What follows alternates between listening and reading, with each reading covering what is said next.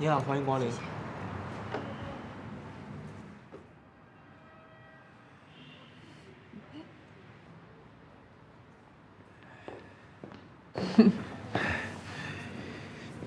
真准时，我还怕你不来呢。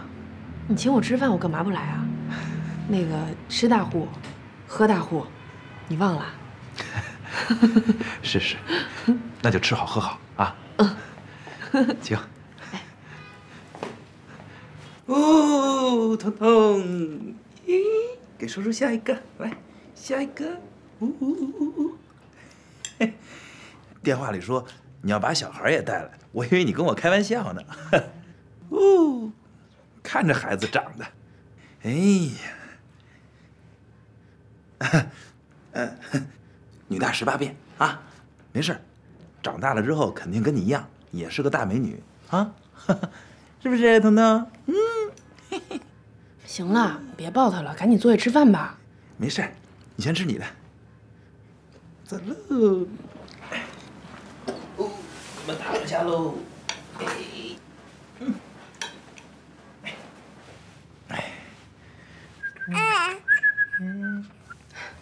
你看我女儿听话吧，一点都不闹，一看就是知道他妈饿了。哎，王一民，你点的菜真好吃。好吃就多吃啊！啊。芬芳，我就喜欢看你吃饭的样子，吃什么都香。我每次一个人面对一桌菜的时候，我就想，要是你在该有多好啊，肯定都能把它吃光。菜点少了，估计还不够。我能吃怎么了？能吃又没错，不像你们这些有钱人，现在日子好了，反倒吃也吃不下去了，睡也睡不着了，这不有病吗？哎，王一民，以后有好吃的你还叫上我啊！我是一直就想请你吃饭的，可你不是已经有了你们家那口子了吗？我是不好意思打扰你。有什么打扰不打扰的呀？不就吃顿饭吗？别想那么多，尽管叫着我。哎，行，没问题。可是我叫上你吃饭，肯定象征性的得捎上你们家那口子吧？我对你可是一直都蓄谋已久。那你说我跟他要是席间哪句话说的不对付，动起手来，你是帮着他还是帮着我呀？我谁也不帮，我就坐这儿吃，直到看你们打趴下一个为止。你就会耍嘴皮子，你才不是那种看着男人能为你流血玩命的主呢。哎，你跟我说说他，说说你爱人，你现在的丈夫，是你当初单相思那位吧？传授经验呗，怎么把人家给拿下的？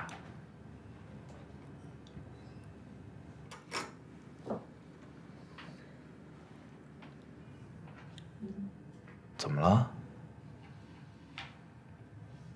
别是情况有变了吧？王一民，我不想骗你。彤彤现在没有父亲，我过得不幸福。哎呦，对不起，不是，真对不起啊！我不是故意想勾起你伤心事的。你看这，你要觉得不舒服，就别说了啊。吃菜吃啊吃啊！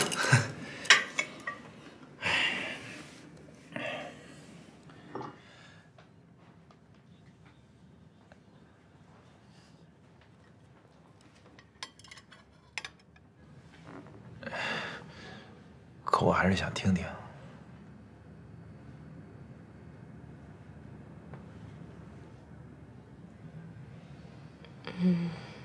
他是我的初恋。我小时候我就喜欢他，长这么大，可能他是我唯一爱过的一个男人。我把我全部的感情都给他了。我总觉着有一天他可能也会爱我，但是我错了。他他跟我想的不一样。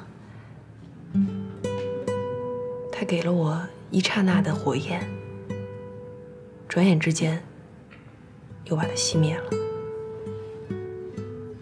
就一天，王一民，你能想象吗？我就有过一天的爱情，人家把我给抛弃了。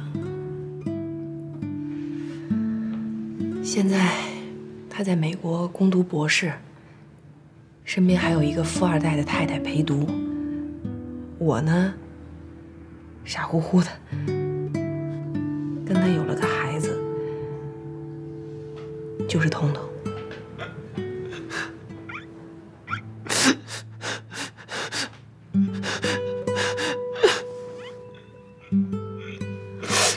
哎，王一民，你怎么哭了？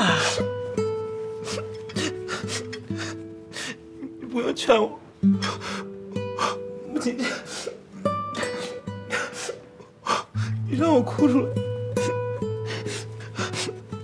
哭出来我好受一点。哎呀，王一民，你可真行！你说你一大男人，我有那么可怜吗？我没哭，你倒先来劲了。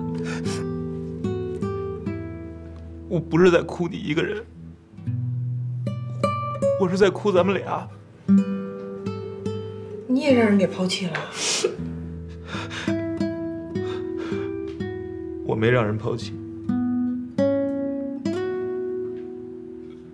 可我让人骗破产了。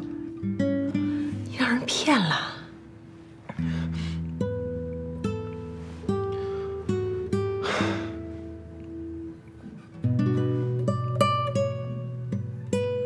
我最好的朋友，替我挡过刀、输过血的好朋友，张嘴就问我借几千万，我连问都没问他这钱要干什么用，就把钱借给他了。芬芳，我到现在都不相信，那真是我10几年交心换命的好朋友啊，他怎么就能把我的钱骗走，然后跑了呢？我真是想不通，那么多钱呢？想不通。王一民，那你需要我为你做点什么吗？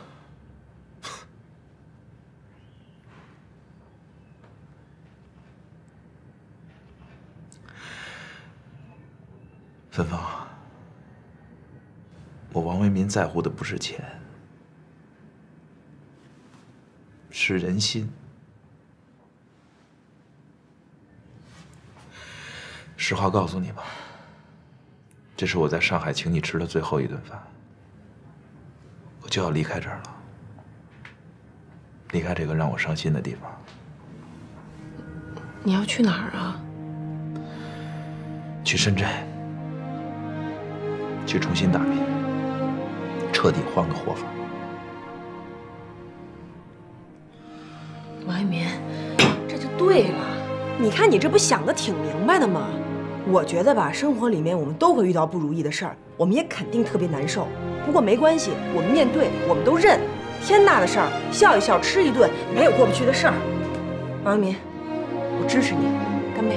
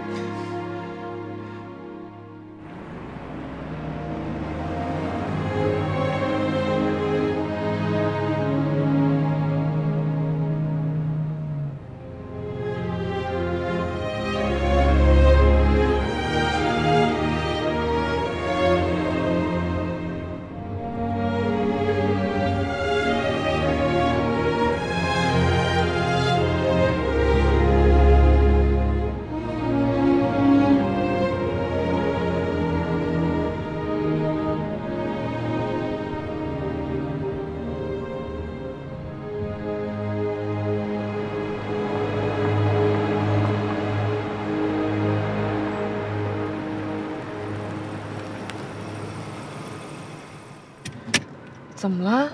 你这还没送我到家呢。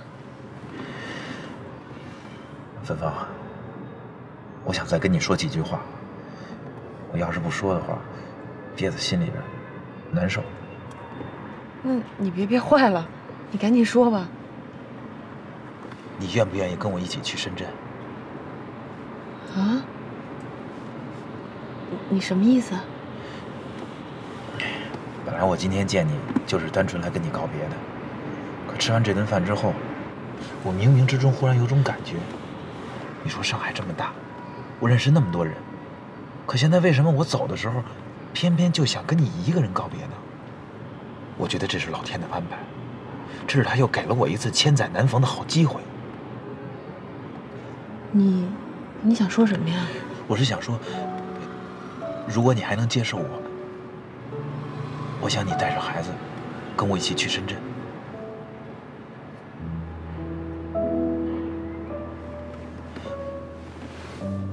虽然我不当老板了，可就算是我打工，也一定会是高级白领。我一定会让你和孩子过上好日子的。而且你放心，我绝对不会亏待彤彤的。芬芳，嫁给我，好吗？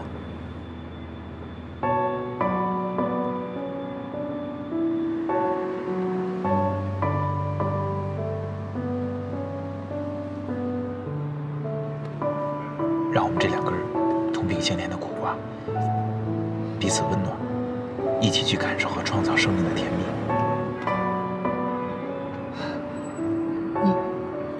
你都会写诗了？不是我这都是发自内心的，我说的都是真心话。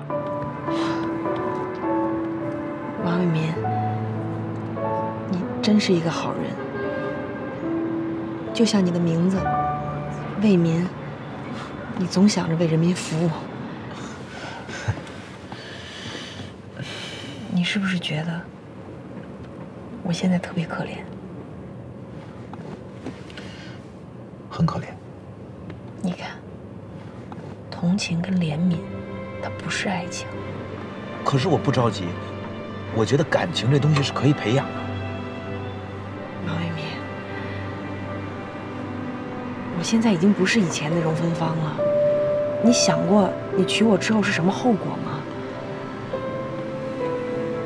我现在有女儿，她现在是我生命中最重要的，我不会让她成为别人眼中的拖累。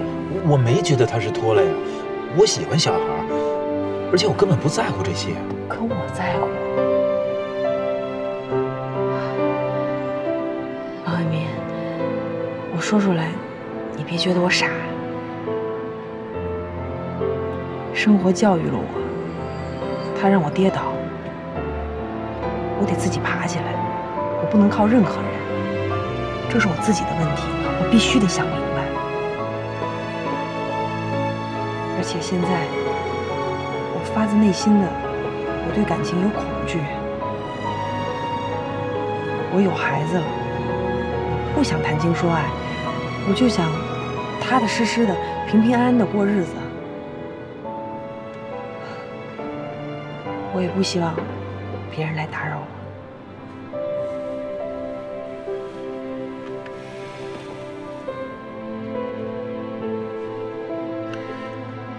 那就是说，我这次出现的又不是时候。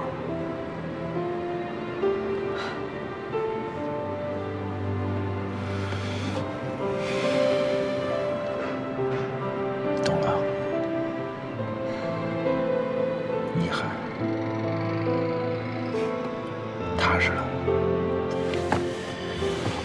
哎，我告诉你一个秘密，我一个懂周易的朋友看过你的照片，看完之后他跟我说你的面相特别旺夫。我也是因为这个，所以一直才对你贼心不死的。哎呦，原来是因为这个呀！我说的嘛。哎，那我也告诉你个秘密，我外婆说了，就你这面相，一看就是大富大贵之人。那几千万你别放在心上，你肯定会东山再起的，而且你也一定会找到一个称心如意的好老婆，因为你是我唯一见过一个比我还傻的人。傻人一定有傻福。行，那借你吉言。行，借你好车，送我回家。走。